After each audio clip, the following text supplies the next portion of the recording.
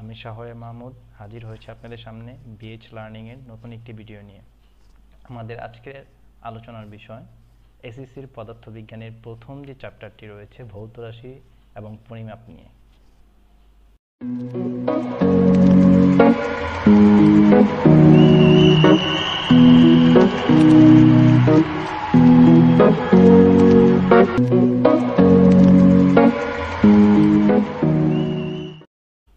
চলুন শুরু করা যাক তাহলে। আমাদের আজকে আলোচ্য বিষয়ের মধ্যে থাকবে পদার্থবিজ্ঞান ও এর পরিসর এবং পদার্থবিজ্ঞানের ক্রমবিকাশ। প্রথমে আমরা জেনে নিব পদার্থবিজ্ঞান কি। পদার্থবিজ্ঞান হচ্ছে বিজ্ঞানের সেই শাখা যেখানে পদার্থ, শক্তি এবং এদের মাঝের বা এদের মধ্যকার আন্তঃক্রিয়া বা সম্পর্ক নিয়ে আলোচনা করা হয়, তাকে পদার্থবিজ্ঞান বলে। অর্থাৎ এখানে বোঝাচ্ছে, এই সংখ্যাটা যদি আমরা ভালোভাবে বুঝতে চাই, এখানে বোঝাচ্ছে পদার্থ ও শক্তি, অর্থাৎ কোনো পদার্থ একটি জড় বস্তু, সেখানে যদি সেই পদার্থের উপর কোনো শক্তি প্রয়োগ করা হয় তাহলে সেই পদার্থটি একটি গতিশক্তি বা কোনো শক্তির মাধ্যম লাভ করে, ফলে পদার্থটি কাজ করতে পারে, যাকে আমরা শক্তি বলে থাকি। তো এই যে পদার্থ ও শক্তির মধ্যকার যে ইন্টার রিলেশন বা অন্তঃক্রিয়া বা সম্পর্ক, এটাকে আমরা বলছি পদার্থবিজ্ঞান। তো দেখে নিই আমরা পদার্থ কি হতে পারে। পদার্থের মধ্যে আছে আমাদের চারপাশে অবস্থিত বিভিন্ন সকল বস্তু, অণু, পরমাণু, ইলেকট্রন, প্রোটন ও নিউট্রন। শক্তির মধ্যে কি কি হতে পারে? গতিশক্তি, স্থিতিশক্তি, যেটা আমরা আগে বললাম। স্থিতিশক্তির মধ্যে হতে পারে বিভব শক্তি বা মধ্যাকর্ষণ শক্তি, অভিকর্ষ শক্তি। যে বিভব শক্তি কি, আমরা একটা পদার্থ নিচে ছিল, সেটাকে আমরা উপরে নিয়ে রাখলাম, তখন সেটা গতিশক্তি। আবার কোনো একটা নিশ্চল পদার্থ বা বস্তু নিশ্চল ছিল, যখন স্থির ছিল, সেটাকে আমরা যখন বল প্রয়োগ করব, অর্থাৎ গতি দান করব, তখন সেটা যে শক্তি অর্জন করবে সেটাকে বলা হচ্ছে গতিশক্তি। সো এই যে পদার্থ ও শক্তির মধ্যকার যে একটি সম্পর্ক তৈরি হচ্ছে, এটিকে বলা হচ্ছে পদার্থবিজ্ঞান। এছাড়াও রয়েছে চৌম্বক শক্তি, তাপ শক্তি, নিউক্লিয় শক্তি। আমরা যে কোনো বস্তুতে তাপ প্রয়োগের মাধ্যমে সেটার মধ্যে তাপ শক্তির উদ্ভূত করতে পারি। এভাবে আমরা বিভিন্ন প্রকার শক্তি ও পদার্থের মধ্যকার সম্পর্ক নিয়ে পদার্থবিজ্ঞান সামনে এগিয়ে নিয়ে যাব। পদার্থবিজ্ঞানের পরিসর। পদার্থবিজ্ঞান কোন কোন ফিল্ডে কিভাবে কাজ, কি কি জিনিস নিয়ে কাজ করে, সেটা নিয়ে যে আলোচনা, সেটা হচ্ছে পদার্থবিজ্ঞানের পরিসর। এর মধ্যে প্রথম যেটি রয়েছে সেটা হচ্ছে ইলেকট্রনিক্স। আমরা আমাদের জীবনে যত রকম ইলেকট্রিক ডিভাইস বা ইলেকট্রিসিটি পাস করে এরকম যে ডিভাইসগুলো ইউজ করে, সেটা নিয়ে যে আলোচনা পদার্থবিজ্ঞানে, সেটাই হচ্ছে ইলেকট্রনিক্স। মেকানিক্স, যে বল সংক্রান্ত কোনো বস্তুতে বল প্রয়োগ করতে হবে, বা বল নিয়ে যে বস্তুগুলো কাজ করে, যেমন আমাদের একটি ট্রাক বা যে কোনো যানবাহন চালানোর জন্য কিসের দরকার? প্রচণ্ড পরিমাণে অনেক শক্তির দরকার। যেটা দেখা যায় যে একটা গাড়ি বা বাস বা ট্রাক নষ্ট হলে আমাদের প্রচুর 10 জন, 15 জন, 8 জন, 10 জন লোক মিলে সেটাকে ধাক্কিয়ে নিয়ে যেতে হয়। বাট এই যে মেকানিক্স হচ্ছে সেটাই, যে মেকানিক্যাল কোনো ইনস্ট্রুমেন্ট বা প্রসেসের মাধ্যমে পদার্থবিজ্ঞানের ল বা সূত্র অ্যাপ্লাইয়ের মাধ্যমে সেই জিনিসটাকে সহজ করে ইঞ্জিন দ্বারা চালিত করবে। এবং এই ইঞ্জিন বা রিলেটেড এই যে ফ্যান ঘুরছে, যে কোনো কাজ, মেশিন ঘুরছে, যে কোনো মোটর ঘুরছে, এগুলো নিয়ে যে আলোচনা, সেটাই হচ্ছে মেকানিক্স। অ্যাস্ট্রোফিজিক্সটা কি? আমরা হয়তো শুনে আসছি যে অ্যাস্ট্রোফিজিক্স বা অ্যাস্ট্রোনমি হচ্ছে পদার্থের একটি শাখা, যেখানে মহাকাশ সংক্রান্ত বস্তু নিয়ে আলোচনা করা হয়, এবং সেখানে যখন আমরা ফিজিক্স অ্যাপ্লাই করব এবং সেই জিনিস নিয়ে আলোচনা করব, তখন সেটাকে বলা হচ্ছে অ্যাস্ট্রোফিজিক্স। বায়োফিজিক্সের মধ্যে কি আছে? বায়োলজিক্যাল বস্তু রিলেটেড ফিজিক্স যে সকল আলোচনা করে, সেটাকে বলা হচ্ছে বায়োফিজিক্স। কেমিক্যাল ফিজিক্সটা কি? কেমিক্যাল ফিজিক্সটা হচ্ছে কোনো ফিজিক্সই শুধু বস্তু না, কেমিক্যাল নিয়েও ডিল করতে হয়, অর্থাৎ কেমিক্যাল নিয়েও আনন্দ হবে না। তারপর আমরা চলে যাচ্ছি জিওফিজিক্স, ভূতত্ত্ব অথবা জিওলজি, অথবা সহজ ভাষায় যদি বলি, আমাদের পৃথিবীর যে ভূপৃষ্ঠ বা ভূমি, সেইখানে যখন আমরা ফিজিক্স অ্যাপ্লাই করি, তখন যেই জিনিসটা আমরা পাই সেটা হচ্ছে জিওফিজিক্স। দেন মেডিকেল ফিজিক্স, বোঝাই যাচ্ছে মেডিকেল রিলেটেড যে সকল যন্ত্রপাতি বা ইনস্ট্রুমেন্ট, বিশেষ করে এক্স রে মেশিন, আলট্রাসোনোগ্রাফি, তারপর হচ্ছে এমআরআই, তারপর হচ্ছে সিটি স্ক্যান, এই সকল জিনিসপত্র যে ফিজিক্সের মাধ্যমে উদ্ভাবন করা হয়েছে, বা যে ফিজিক্সের যে ল মেনেগুলো চলে, সেটাই হচ্ছে মেডিকেল ফিজিক্স। এখন আমরা দেখব পদার্থবিজ্ঞানের ক্রমবিকাশ। ক্রমবিকাশটা কি? ক্রমে ক্রমে ক্রমে ক্রমে যে বিকাশটা হয়ে আসছে, অর্থাৎ আদিমকালে সেই পদার্থবিজ্ঞানের সেই আদি ধারা থেকে কে শুরু করেছিল? এগুলো শুরু করেছিল হচ্ছে অ্যারিস্টটল, সক্রেটিস, থিওফ্রাস্টাস, থ্যালিস। সেই খ্রিস্টপূর্ব অর্থাৎ খ্রিস্ট জন্মের আগে থেকে বিভিন্ন ভ্রান্ত ধারণা ও মতবিশ্বাসকে পাশ কাটিয়ে বিজ্ঞানের যুক্তিযুক্ত ধারণা নিয়ে যেই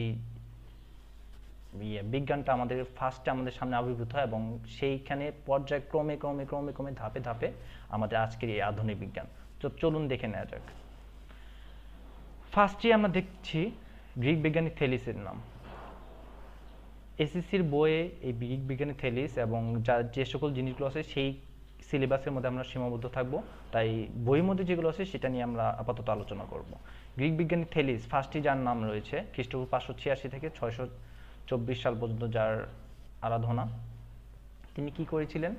তখনকার সমাজে খুবই কুসংস্কার আচ্ছন্ন ছিল, এবং সেখানে প্রত্যেকটা ভ্রান্ত বিশ্বাস নিয়ে মানুষ কুসংস্কার নিয়ে মানুষের জীবনযাপন বিপর্যস্ত হয়েছিল। তখনই গ্রিক বিজ্ঞানী থ্যালিস বা দার্শনিকও বলা যেতে পারে ধর্ম পৌরাণিক কাহিনীভিত্তিক কুসংস্কার ব্যাখ্যা অস্বীকার করেন এবং যুক্তিযুক্ত বিভিন্ন ধারণা সবার কাছে তুলে ধরেন। এছাড়াও সূর্যগ্রহণের ভবিষ্যৎবাণী তিনি করতে পারতেন। লোডস্টোনের চৌম্বক ধর্ম সম্পর্কে তিনি ব্যাখ্যা করেছিলেন। যাই হোক, তো পিথাগোরাস যা করেছিলেন জ্যামিতির বিভিন্ন বিষয়ে জ্ঞানের সূচনা করেছিলেন, যেটা আমরা এখনো পড়ি। পিথাগোরাসের উপপাদ্য সেই ক্লাস 8 বা 9 10-এ সবার দাঁত ভেঙে যায় এই পিথাগোরাস উপপাদ্য মুখস্থ করতে গেলে। অ্যাকচুয়ালি মুখস্থ না, আমরা সবাই সবসময় চেষ্টা করব যে যে কোনো জিনিস বুঝে পড়ার, যেটা ফলশ্রুতিতে আমরা জিনিসটা সঠিকভাবে এবং যে উদ্দেশ্যে শেখানো হচ্ছে সেটা আয়ত্তস্থ করার প্রকৃত উদ্দেশ্যটা আমাদের সফল হবে। এছাড়াও তার কাজ ছিল কম্পনমান তারের উপর মৌলিক কাজ ছিল। কম্পনমান তারে কি? যেটা ভাইব্রেশন বা কম্পনমান তারের উপর কাজ করে তিনি কিছু সূত্র প্রয়োগ করে দিয়েছিলেন আর কি। তারপর আমাদের আসলো গ্রিক দার্শনিক ডেমোক্রিটাস। তিনি কি করেছিলেন? তিনি পদার্থের অবিভাজ্য একক আছে, অর্থাৎ পদার্থকে ভাঙতে ভাঙতে ভাঙতে এক সময় আর ভাঙা যায় না, এই যে লাস্টে যে অতি ক্ষুদ্রাতি ক্ষুদ্র ক্ষুদ্র অংশটি পেলাম, এটার নামই তিনি দিয়েছিলেন পরমাণু। এবং এই পরমাণু সম্পর্কে তিনি প্রথম ধারণা দেন, এবং তিনি বলেন যে পরমাণু অবিভাজ্য, এক ভাঙতে ভাঙতে শেষ পর্যন্ত এক অবিভাজ্য কণা পাওয়া যায়, যেটাকে বলা হয় পরমাণু। আরিস্টাসকাস তিনি কি করেছিলেন? তিনি বলেছিলেন আমাদের যেহেতু পৃথিবী থেকে দেখলে মনে হয় যে সূর্য প্রতিনিয়ত সূর্য উদয় হচ্ছে এবং অস্ত যাচ্ছে, সেইখানে মনে করা হতো যে পৃথিবীকে কেন্দ্র করে সূর্যের দিক ঘুরে। কিন্তু প্রথম খ্রিস্টপূর্ব 380 অব্দে কি করেছিলেন আরিস্টাসকাস? প্রথম সূর্যকেন্দ্রিক, অর্থাৎ সূর্যকে কেন্দ্র করে প্রতিটি গ্রহ যে ঘুরে সেই ধারণার অবতারণা করেছিলেন। এর জন্য তিনি ইতিহাসের বুকে বিখ্যাত হয়ে রয়েছেন। এরপর যার নাম দেখব গ্রিক বিজ্ঞানী, গ্রিক দার্শনিক ভাবে, যেটা বলেছিলাম যে খ্রিস্টপূর্বের আগে দার্শনিক বা বিজ্ঞানী যেটা ইউজ করি না কেন আমরা, গ্রিক দার্শনিক আর্কিমিডিসের নাম। তিনি কি করেছিলেন? তখনকার আমলে গ্রিক দার্শনিক আর্কিমিডিস খুবই নামকরা একজন বিজ্ঞানী ছিলেন। তিনি তরল পদার্থ, ঊর্ধ্বমুখী বল বা প্লাবতা সম্পর্কে যে ধারণা, সেটার সম্পর্কে একটা সুন্দর একটি ইতিহাস আছে। গোলীয় আয়নার যে সূর্যরশ্মি কেন্দ্রীভূতকরণ, সেটারও একটি দারুণ একটি ইতিহাস আছে। এটি যে তলমুখে ধারণা বলা হয়ে থাকে যে তিনি এক সময় গোসল করতে গিয়েছিলেন, তো বাথটাবে যখন তিনি বাথটাবে পানি টইটুম্বর করা ছিল, এবং যখন তিনি সেই বাথটাবে গোসল করতে যান, অর্থাৎ গিয়ে গোসলের জন্য ভিতরে ঢুকেন, তখন সেখান থেকে কিছু পানি পড়ে যায়। সেই সময় রাজা তাকে একটা দায়িত্ব অর্পণ করেছিল যে তার জন্য, রাজার জন্য একটি মুকুট তৈরি করা হয়েছে, সেই মুকুটে কি পরিমাণ ভেজাল মিশ্রিত আছে। সো সেই ভেজাল নির্ণয়ের জন্য দায়িত্ব দিয়েছিলেন এই যে বিখ্যাত দার্শনিক আর্কিমিডিসের উপর। আর্কিমিডিস যখন গোসল করতে গিয়ে দেখলেন যে কিছু পানি পড়ে গেছে এবং তার নিজেকে কিছুটা হালকা মনে হচ্ছে, তখন তিনি সেই সূত্রটা আবিষ্কার করেন, এবং সেই অবস্থাতে, অর্থাৎ হচ্ছে অর্ধনগ্ন অবস্থায় রাজার কাছে ইউরেকা ইউরেকা ইউরেকা বলে দৌড়িয়ে গিয়ে বলেন যে রাজা, আমি পেয়েছি পেয়েছি পেয়েছি। কি পেয়েছো? আমি পেয়েছি আপনার মুকুটের ভেজাল নির্ণয়ের সূত্র আমি আবিষ্কার করে ফেলেছি। তো এটাই ছিল সংক্ষিপ্তভাবে আমি বর্ণনা করলাম। এছাড়াও আরেকটা আছে যে গোলীয় আয়নায় সূর্যের প্রচুর পরিমাণ যুদ্ধ হতো। তো গ্রিকের বিরুদ্ধে এক রোম কিংবা কোনো একটা সাম্রাজ্য হবে, বিশাল সৈন্যবহর বা জাহাজের বহর নিয়ে আসছিল। তখন গ্রিকের পক্ষে ছিলেন গ্রিক দার্শনিক আর্কিমিডিস। তিনি কি করলেন, অনেকগুলো বড় বড় বিশাল বিশাল আয়না দিয়ে সেখানে একটি এমনভাবে স্থাপনা তৈরি করলেন বা সূর্যের রশ্মিকে কাজে লাগিয়ে সবগুলো বিশাল বিশাল আয়নার প্রত্যেকটি সূর্যের রশ্মিকে একটি একটি করে জাহাজের গায়ে ফেলতে লাগলো। এবং তখনকার জাহাজগুলো ছিল পাল তোলা, সেই পালের মধ্যে যে যখন আলোগুলো পড়ছিল তখন অনেক বড় বড় কাচের অনেক বেশি তাপ এক জাহাজের দিকে কেন্দ্রীভূত হয়ে প্রত্যেকটা মধ্যে আগুন জ্বলে যাচ্ছিল, আগুন ধরে যাচ্ছিল। এবং প্রত্যেকটা জাহাজ কাঠের তৈরি ছিল, তো প্রত্যেকটাতে আগুন ধরে যাচ্ছিল। এভাবে করে বিশাল যে জাহাজের বহর আছে টোটালটাকে ধ্বংস করে দিতে সক্ষম হয়েছিল। তো এই ছিল আর্কিমিডিসের জীবনী বা গুরুত্বপূর্ণ দুইটি আবিষ্কার। আশা করি এই দুটি আবিষ্কার যদি তোমরা মনে রাখো তাহলে খুব সহজেই আর্কিমিডিস যে এই অবদানগুলো রেখেছিলেন সেটা মনে থাকবে। তো আমরা এরকমভাবে তোমাদের যদি ইচ্ছা থাকে নেট থেকে সার্চ করে করে সকল বিজ্ঞানী এবং সকল আবিষ্কারক এবং আবিষ্কারগুলো সম্পর্কে ডিটেলস জেনে নিতে পারো। তো আমি এখন তোমাদের বইয়ের যে প্রত্যেকটি বিজ্ঞানীর যে কাজ আছে সেগুলো সংক্ষিপ্তভাবে আলোচনা করব। অর্থাৎ কার কি অবদান, সেই অবদানগুলো জাস্ট তুলে ধরবো।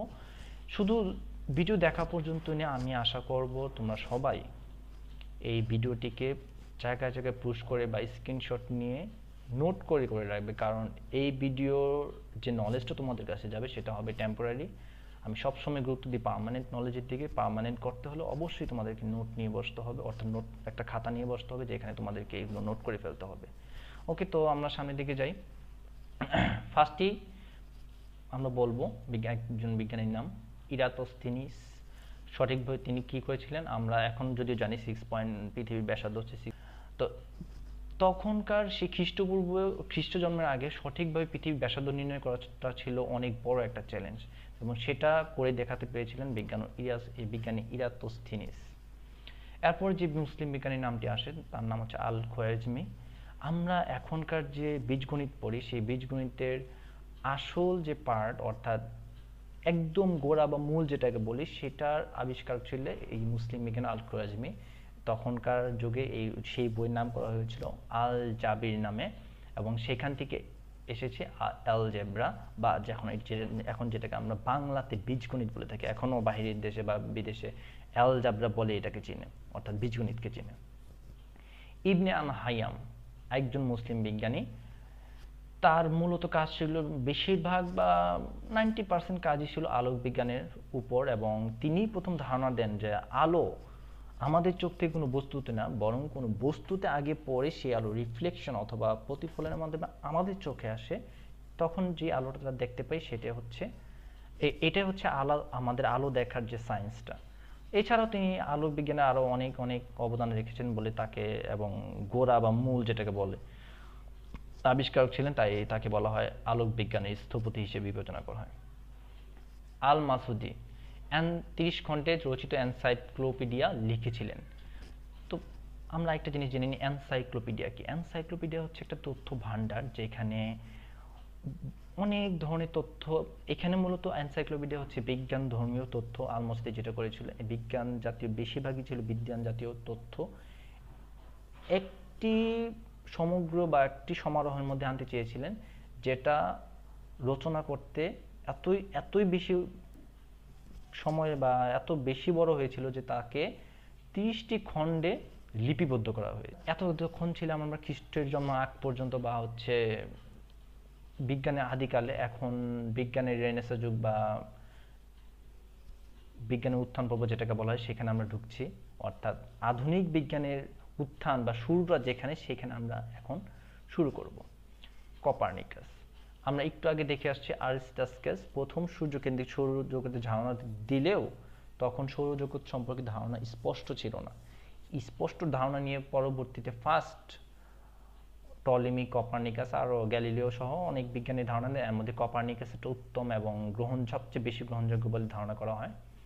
প্রথম তিনি তাকে সূর্যকেন্দ্রিক সৌরজগৎ আরিস্টাসকাস দিয়েছিলেন সূর্যকেন্দ্রিক আবর্তনের ধারণা, আর তিনি দেন সূর্যকেন্দ্রিক পুরো সৌরজগতের ধারণাটা দেন এবং বিস্তারিত দেন, মানে ডিটেইল যে, অর্থাৎ তিনি শুধু ধারণা দিয়েই অস্ত যাননি, তিনি আরও স্পষ্ট ধারণা দিয়েছেন সৌরজগতের প্রত্যেকটি গ্রহ এবং সূর্যের মধ্যকার পর্যায়কাল বা আবর্তনকাল সম্পর্কে তিনি ধারণা দেন।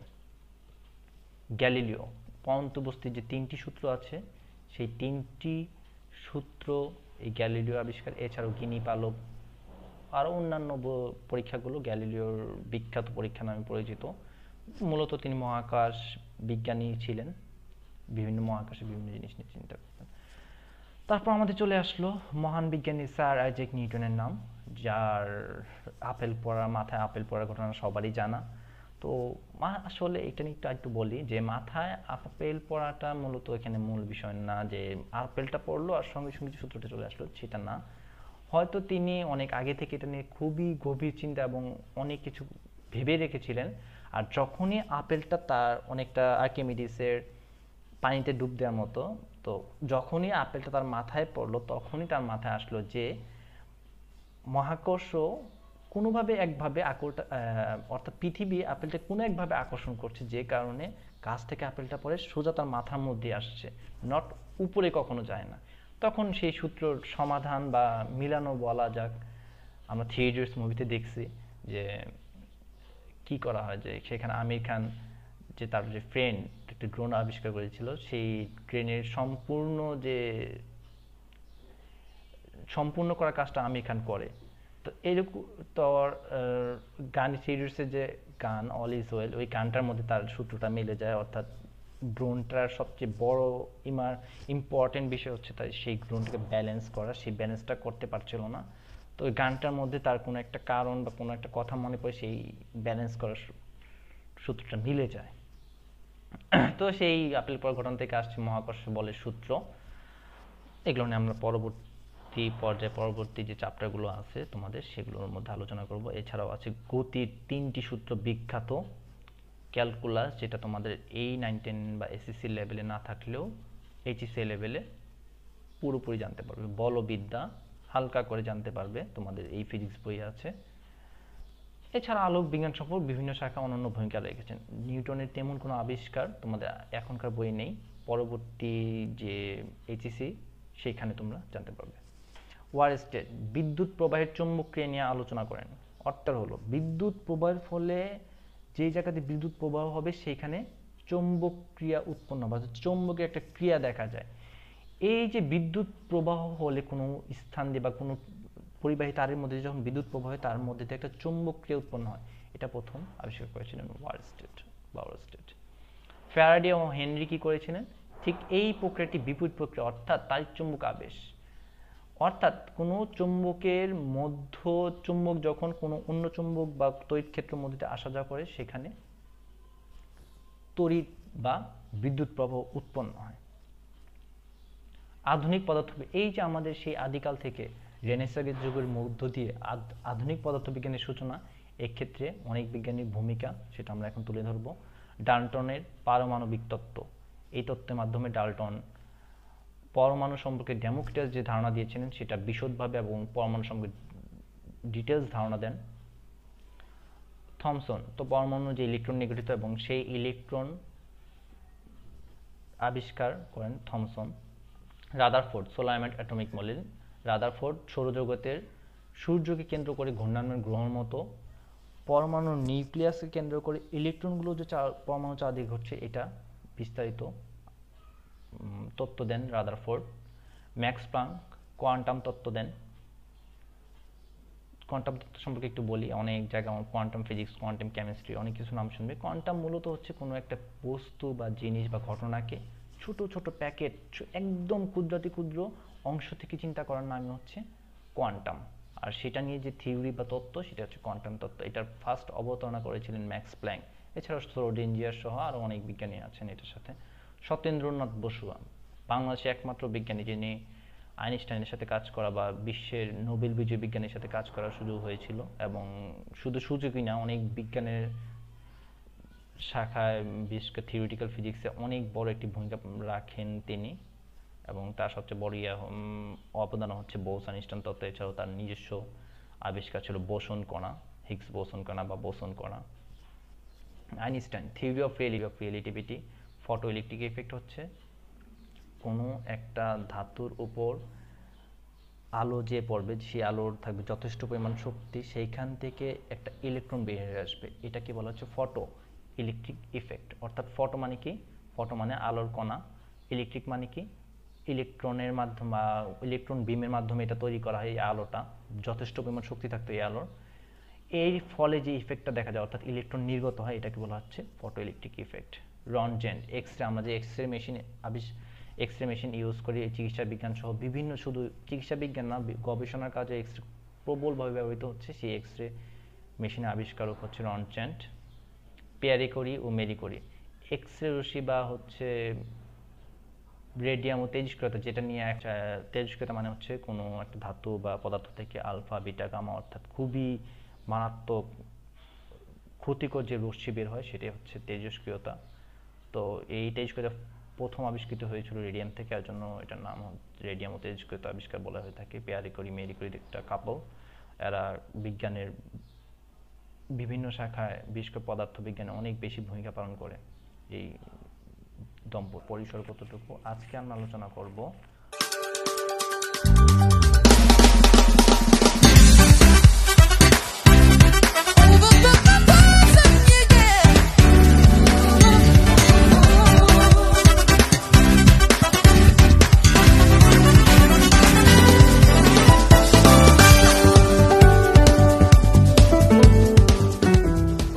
পদার্থবিজ্ঞান প্রথম চ্যাপ্টারের দ্বিতীয় লেকচার, এবং আজকে আলোচ্য বিষয়ের মধ্যে আছে এসআই একক সমূহ, অর্থাৎ পদার্থবিজ্ঞান পুরো বইয়ে তোমরা যে একক সমূহ ইউজ করবে সেগুলো সম্পর্কে আলোচনা করব। পরিমাপে ব্যবহৃত বিভিন্ন উপসর্গ ও গুণিতক, অর্থাৎ বিভিন্ন উপসর্গ হিসেবে আমরা কিছু কিছু উপসর্গ আমাদের চেনা আছে বা বাকিগুলো জানবো। বিভিন্ন উপসর্গের মধ্যে একটা হচ্ছে কিলো, তারপর হচ্ছে মেগাবাইট আমরা ইউজ করেছি, গিগাবাইট আমরা ইউজ করেছি, টেরাবাইট ইউজ করেছি। তো এছাড়া আরও অনেক উপসর্গ আছে, সেগুলো জানবো, গণিতক উপসর্গ।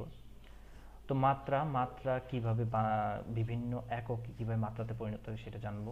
পরিমাপের যন্ত্রপাতি, অর্থাৎ এখন সেগুলো বেশি ইউজ না থাকলেও আগে পরিমাপের যন্ত্রপাতি যেমন স্লাইড ক্যালিপার, স্ক্রু যা অনেক বেশি ইউজ ছিল। তারপর আমরা আলোচনা করব ব্যালেন্স ও থামা ঘড়ি নিয়ে। তো চলুন শুরু করা যাক। এসআই একক সময়ের মধ্যে আছে 7টি একক, আমরা জানি মৌলিক একক। এই 7টি এককের মধ্যে প্রথমেই যেটি আছে সেটি হচ্ছে লেন্থ বা দৈর্ঘ্য। এর একক হচ্ছে মিটার, একে এম দ্বারা প্রকাশ করা হয়। তো এরকম পুরো এককের যে বক্সটা, আশা করি ফার্স্টেই তোমরা এই পুরো 7টা একক মুখস্থ করে ফেলবে।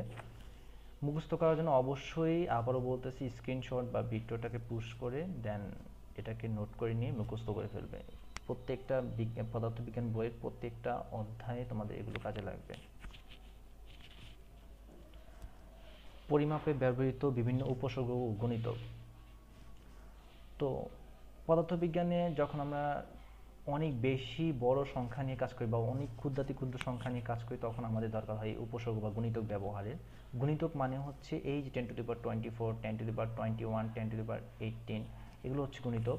এবং উপসর্গ মানে হচ্ছে এই যে 10⁻24 এর বদলে আমরা যদি y ইউজ করি তাহলে এটা 10⁻24 বোঝাবে। তো আমরা শুরু করি আমাদের যে চেনা যে গুণিতকগুলো আছে সেগুলো নিয়ে। যেমন 10⁻1, অর্থাৎ কোনো কিছুর সাথে 10 গুণ করা হয় সেটাকে আমরা প্রকাশ করতে পারি ডেকা আকারে। কোনো কিছুর যদি 10 স্কোয়ার ইউজ করা হয় তাহলে হচ্ছে বলা হয় হেক্টো। কোনো কিছুর বদলে যেখানে 10 কিউব আছে সেটার বদলে আমরা ইউজ করতে পারি কিলো বা কে। আমরা যেখানে 10⁶ আছে তার বদলে আমরা ইউজ করতে পারি মেগা, যেমন আমরা ইউজ করি সবচেয়ে বেশি আমাদের বহুল প্রচলিত মেগাবাইট, কিলোবাইট, ঠিক আছে। তো প্রত্যেকটা থেকে আসলে 3 করে পাওয়ার যোগ হচ্ছে 10⁹, এটাকে বলা হচ্ছে গিগা। এই যে এখানে সাইন দেওয়া মানে কি? সাইন দেওয়া মানে হচ্ছে এগুলো বেশি ইম্পর্টেন্ট, যেহেতু পুরোটা চার্ট তোমাদের মুখস্থ করতে একটু বেগ পেতে হবে। সো আমি সাজেস্ট করবো ফার্স্টে যে জিনিসগুলো বেশি লাগে, অর্থাৎ এই যে right দেওয়াগুলো giga, mega, kilo, hecto, ডেকা, এই এই 6টা 5টা, এই 5টা যে বেশি লাগে সেই 5টা আগে শিখবে। আর এগুলো হচ্ছে বড় বড় একক। আর ছোটোর ক্ষেত্রে ক্ষুদ্র একক ক্ষেত্রে কোনগুলো ইউজ করা হয়, যেইগুলো ইউজ করা হয় সেটা হচ্ছে ডিসি, ডি দ্বারা প্রকাশ করা হয়, সেন্টিকে সি দ্বারা, মিলিকে মি দ্বারা, মাইক্রোকে মিউ দ্বারা এবং ন্যানোকে এন দ্বারা প্রকাশ হয়। এই 5টা খুব গুরুত্বপূর্ণ। এছাড়া আছে পিকো, ফেমটো, অ্যাট্টো, চ্যাপ্টো, ইয়ক্টো। তো এই জিনিসগুলো লাগে খুব কম, বাট যেই জিনিসগুলো বেশি লাগে সেগুলো আমি রাইট দিয়ে রেখেছি। আশা করি তোমরা নোট করে এটাও শিখে ফেলবে। মাত্রা, এই মাত্রা যখন আমরা শিখবো জাস্ট খুবই সহজ। দৈর্ঘ্য, ভর ও সময়, এই 3টা মৌলিক জিনিস নিয়ে মূলত মাত্রা ব্যবহৃত হয় বা মাত্রা আমরা প্রকাশ করে থাকি। এই 3টা জিনিসের মাত্রা অর্থাৎ দৈর্ঘ্যের মাত্রা এল যেহেতু লেন্থ, ভরের মাত্রা এম বড় হাতের, মাত্রা সবসময় বড় হাতের অক্ষর দ্বারা প্রকাশ করা হয়, সময় টি বড় হাতের টি দ্বারা প্রকাশ করা হয়। যেমন বেগের, ত্বরণের, বলের, এই মাত্রাগুলো তোমরা বের করে দেখবে। পরিমাপের যন্ত্রপাতি, এখানে প্রথম যে জিনিসটার নাম বলতে হয় স্লাইড ক্যালিপার্স বা ভার্নিয়ার স্কেল। এই টোটাল যে স্কেলটি তোমরা দেখতে পাচ্ছ এই পুরোটা হচ্ছে একসাথে বলা হয় স্লাইড ক্যালিপার্স। অর্থাৎ এই স্কেলের কোনো কিছু যদি মাপতে চাও তাহলে এই দণ্ড এবং এই দণ্ডের মাঝখানে রেখে তুমি যে কোনো কিছু মাপতে পারো। অথবা পাইপ বা গোলাকার সিলিন্ডারাকৃতি কোনো বস্তুর ভিতরের দিকে মাপতে চাইলে আমরা এটিও ভিতরের জিনিসের ক্ষেত্রে এই দণ্ডটিও ইউজ করতে। এই ভার্নিয়ার স্লাইড ক্যালিপার্স দুটি অংশ নিয়ে গঠিত, প্রধান স্কেল ও ভার্নিয়ার স্কেল নিয়ে। প্রধান স্কেলের মধ্যে যেটি রয়েছে এই যে সেন্টিমিটারের যে দাগ স্কেল দাগ কাটা সেটি হচ্ছে প্রধান স্কেল, এবং সেন্টিমিটার স্কেলের 9 ভাগকে অর্থাৎ প্রধান স্কেলের 9 ভাগকে 10 ঘরে ভাগ করে, আবারও বলছি এইখানে যদি থাকে 0.9 সেন্টিমিটার হচ্ছে 1 মিলিমিটার করে 9টি ঘর, এই 9টি ঘরকে ভার্নিয়ার স্কেল 10টি ঘরে ভাগ করে যে স্কেলটা বানানো হয়েছে সেটাকে বলা হয় ভার্নিয়ার স্কেল।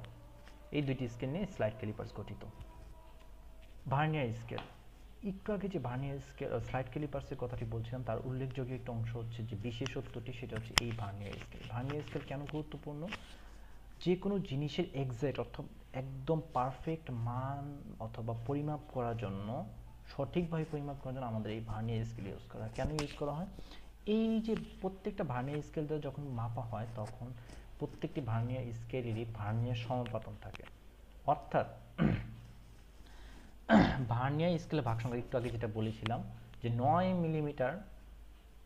মিলিমিটারের মধ্যে যদি 9টা ভাগ থাকে প্রধান স্কেলে, ভার্নিয়ার স্কেলের ভাগ সংখ্যা থাকবে 10টি, এবং সেই 9 মিলিমিটারের ছোট ভাগ সংখ্যা কি 1 মিলিমিটার। সেই 1 মিলিমিটারকে যদি 10 দ্বারা ভাগ করি তাহলে আমরা যেটা পাবো সেটা হচ্ছে 0.1 মিলিমিটার। এটা কি বলা হয়? ভার্নিয়ার সমতন বা ভার্নিয়ার ধ্রুবক। এই ধ্রুবকটা কি বোঝাচ্ছে? এই যে আমরা 9টি ঘরের জায়গায় 10টি ঘর নিয়েছিলাম, অর্থাৎ প্রত্যেকটি ঘরের ডিফারেন্স কতটুকু তৈরি হয়েছে, এই যে ছোট্ট একটি ডিফারেন্স আমরা দেখতে পাচ্ছি, ঠিক এতটুকু ডিফারেন্স এখানে তৈরি হয়েছে। তো যেহেতু এই ডিফারেন্স তৈরি হয়েছে, এই ডিফারেন্স দ্বারা এটাই বোঝায় যে আমরা যে মাপটা নিব সেই মাপটা আমাদের এতটুকু সূক্ষ্ম পর্যায়ে আসবে। ফলশ্রুতিতে আমরা যে মাপ এবং ভার্নিয়ার স্কেলের মাধ্যমে যে বা স্লাইড ক্যালিপার্সের মাধ্যমে যে মাপটা পাবো সেটা একদম অ্যাকুরেট এবং সঠিক হবে, এটা আমরা নীতিতে বলে দিতে পারি।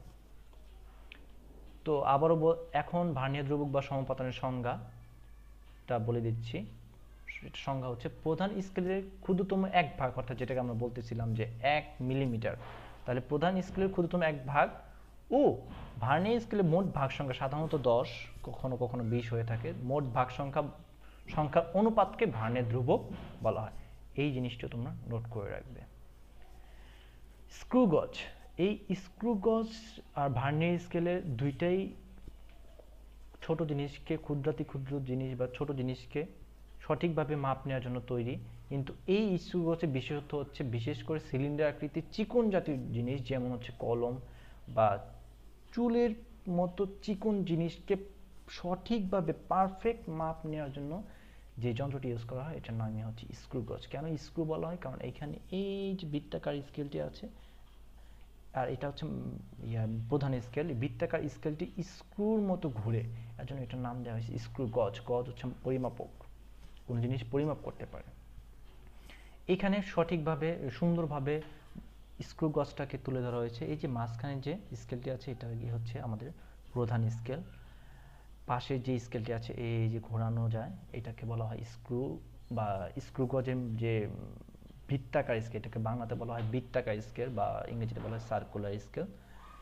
এটা দ্বারা এই বৃত্তাকার স্কেলটাকে স্ক্রুর মতো ঘোরাতে সাহায্য করে বা কাজ করতে সাহায্য করে। আর এই যে মাঝখানের যে ফাঁকটি রয়েছে, এই ফাঁকের মধ্যে আমরা যে কোনো বস্তু ঢুকিয়ে সেখানে আমরা সেই বস্তুর পরিমাপ করতে পারি। বিশেষ করে সিলিন্ডার আকৃতির কোনো বস্তু পরিমাপ করা হয়, খুব চিকন সিলিন্ডার আকৃতির বস্তুর সঠিক মাপ নেওয়ার জন্য আমরা এই স্ক্রু গজ ইউজ করি।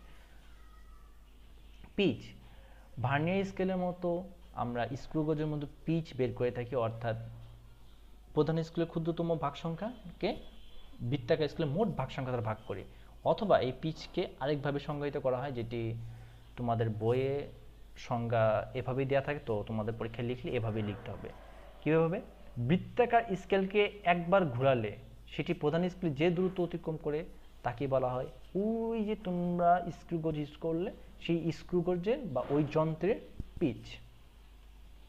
ব্যালেন্স, আমরা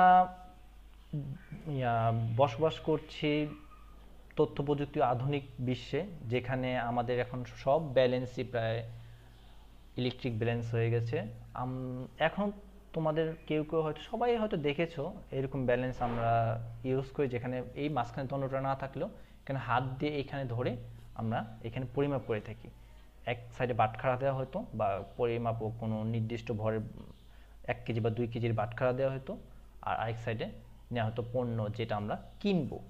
এখন সব কিছু বা সব ধরনের ব্যালেন্স ইলেকট্রিক হয়ে যাওয়াতে আমাদের এই ব্যালেন্সের যে ব্যবহার দিন দিন কমে আসছে, ক্রমশ কমে আসছে।